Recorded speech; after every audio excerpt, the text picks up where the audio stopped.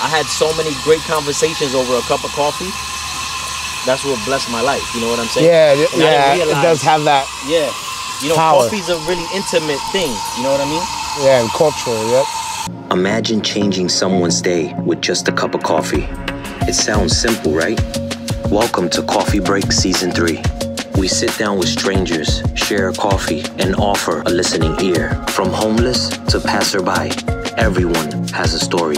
We pray with them and try to connect them with community programs and just show a little bit of kindness. Because sometimes all it takes is a small act to make a big difference.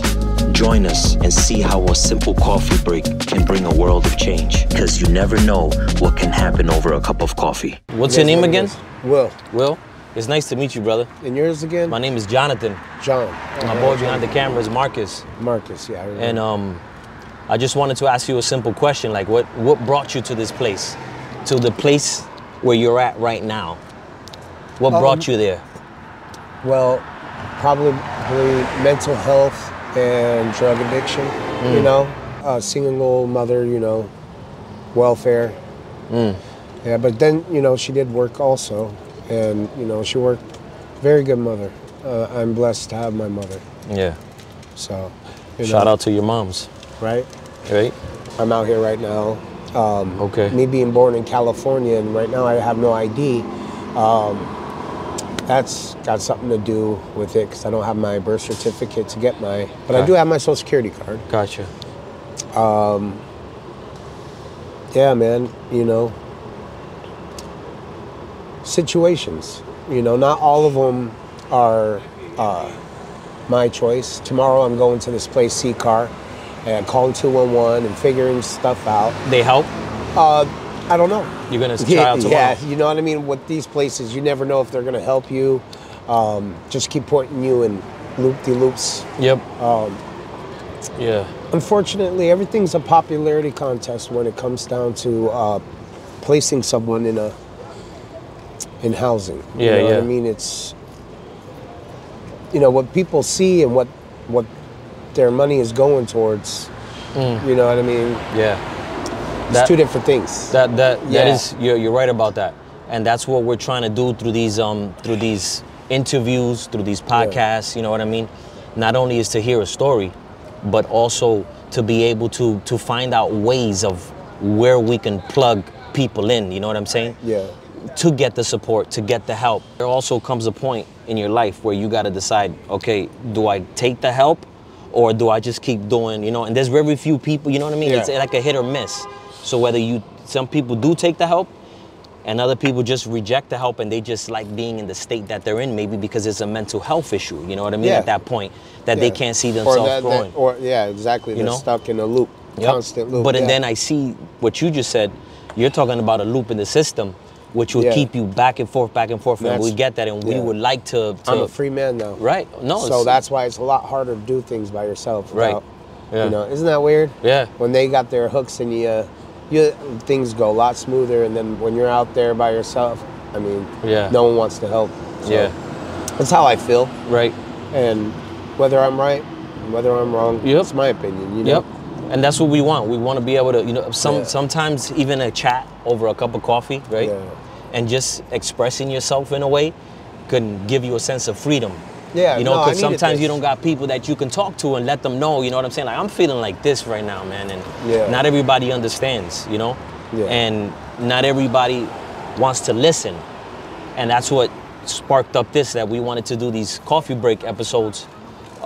Be able to listen to stories, you know what I'm saying? Be able to listen to people's hearts, and also find out different means through connections and friendships that we have to be able to plug you in different things that we can, you know, trying to plug you into, you know? Okay, cool. But first is about just, you know, seeing where you're at, and how can you get from here to here, right? From one place that you're at into a better place, you know? Okay. I'm not saying I'm gonna give you all the answers and that I'm your end-all be-all type of thing. No. But if we can hear your story and people can hear, you know what I'm saying, like what you're dealing with, then we could get a lot of eyes on support and on help. You know what I'm saying? So yeah, I guess it probably started, you know, when you know, I didn't know my father, never met him. So kind of was born with abandonment issues, I guess, because that's always been a problem in my life, where I push people away. Yeah. Or I'll hang on too tight, you know what I mean? And yeah, just I guess the fear of being alone and, you know, just being rejected. Yeah. I know that's a lot of people's problems in society right now, is being rejected or being accepted. Right now I know that it's about accepting yourself. Cares what people think, even though we all do. Right. We all do. Yep. You know, who am I kidding? I do, you know what I mean? But in the end of everything, it's really what you think about yourself. And people are gonna always hate on you. Yep. And people are always gonna lie on you. Right. You know what I mean? And no one's gonna really know the truth.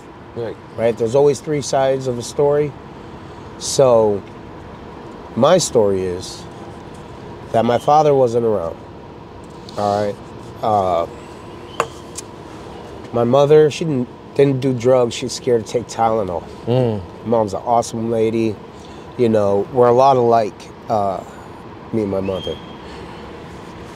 So, you know, she had a hard time raising us, so she kind of went wherever the money was. I was born in California. Okay. I lived in Idaho. I've lived in South Dakota. I've lived in Colorado. I've lived here. You know, I've lived a lot of different places in the United States. Yeah. A little bit of time in Billings, Montana. So you've been around. Yeah, I've been around. So yeah, I'm used to running from my problems. I guess that's a big thing. Yep. You know, a theme in my life. You know, starting with my mother. Run away from your problems instead of fixing them, right? Yep. So I'm learning that right now. It was a fresh start, and I'm still on my fresh start. It's not like I've been on the streets this time for years, you know? But yeah, I'm trying. I do mess up sometimes. You know, being on the street, it's kind of hard. Temptation's everywhere, you know what I mean? Everywhere. Yeah. It does not leave you, especially down in this town. And, you know, you gotta get a little worried at night, you know? Yep. How are you gonna close your eyes? Yeah. So it can be very tough now. But that's why you came to the right place at the right time. You know, you didn't think that you were gonna end up having a cup of coffee, you know what I'm saying? And having a chat. No. You know, but God knows, you know, where you're at in your life. And if you're alive today, that's another opportunity where the Lord allows us to have that opportunity to be like, wow, you know what? Like, you're there, you are hearing me, you are watching over me, you know what I'm saying? Oh, and I know it is. God is so good and gracious. I keep this by my heart, man. Oh, yeah? The 10 Commandments, huh? That's beautiful, bro. That's beautiful. Yeah, you got to keep that close to the heart. You got to keep it close, you know? And then now it's just a matter of building a relationship with the Lord, you know what I'm saying? Like, and the thing is that people could abandon us. The Bible says that even if your mother or your father forsake you, the Lord will never forsake you. Yep. And that's something that we got to hold on to, because it's a possibility that will happen, you know, and you're a living testimony that did happen, you know what I mean? Yeah. And, but it's so good to know that we have a loving Father that fills the voids of those areas that are dark in our lives, right? And He fills those in when we allow Him to. And once we allow Him to fill those areas in, we don't have to feel rejected anymore. We don't have to feel that sense of abandonment anymore, because we know that we found refuge in the Lord. You know what I mean?